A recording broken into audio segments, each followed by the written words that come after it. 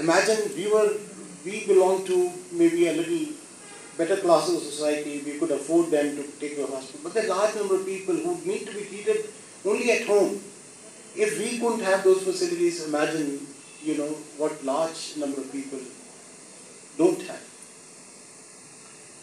My mother, 3-4 months, you need a nurse, you need a physiotherapist, you need somebody to talk to her.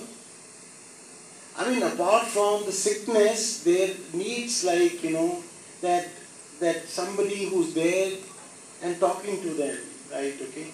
What I'm trying to say is the needs are not only physical needs, I found the needs are, they have mental needs, they got spiritual needs, The needs are so diversified and unique and challenging in nature, And why this concept is becoming more and more relevant is that with advent of science, with advent of new and new medicines, we all feel very happy that,